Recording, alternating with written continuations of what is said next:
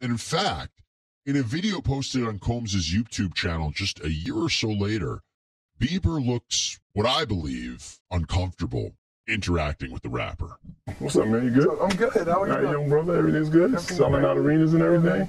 Starting to act different, huh?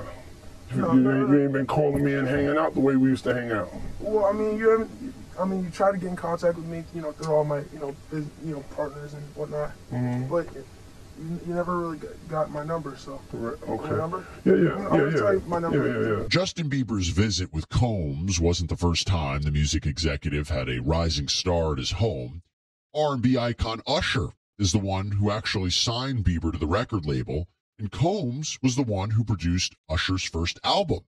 So Usher said during an interview with Howard Stern back in 2016 that his year living with Combs as a teenager was intense. It was curious. I got a chance to see some things. Yeah, but you were 13. What were you saying? I went there to see the lifestyle, right? And I saw it, and it was, but I don't know if I could indulge and understand what I was even looking at. It was pretty wild. I just took a flick, sent it over now, and it's viral when it's lit. Tell we gon' go live, stack it to the ceiling. Don't care what they feeling. We gon' get this money now. We gon' go live. I just took a flick, sent it over now, and it's viral when it's lit.